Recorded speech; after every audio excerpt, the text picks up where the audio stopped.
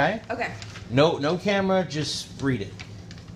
Good evening. My name is Marie Harvey, and I am doing my extra credit presentation on the effects of aging on the nervous system. The brain and nervous system are your body's control center.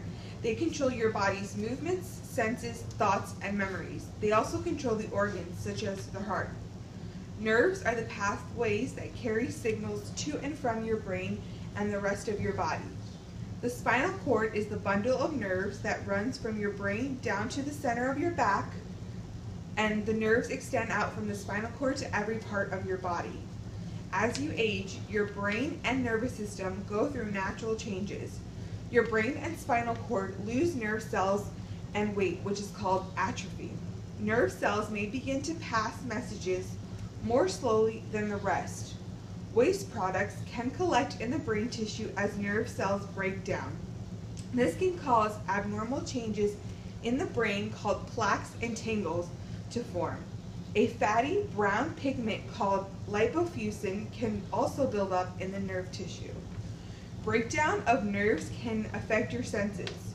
You might have reduced or lost reflexes or sensation.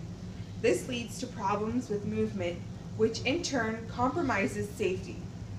Slowing of thought, memory, and thinking is a normal part of aging. These changes are not the same in everyone. Some people may have many changes in their nerves and brain tissues. Others have few changes. These changes are not always related to the effects on your ability to think.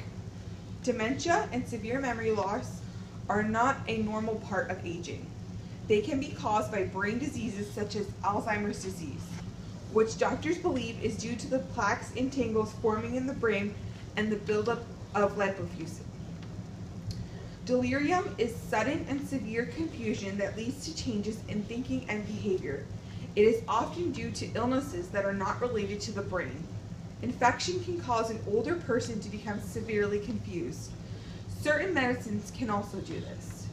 Thinking and behavior problems can also be caused by poorly controlled diabetes. Rising and falling blood sugar levels can interfere with thought. Mental and physical exercise can help your brain stay sharp. Mental exercises including reading, doing crossword puzzles, and even stimulating conversation. Physical exercise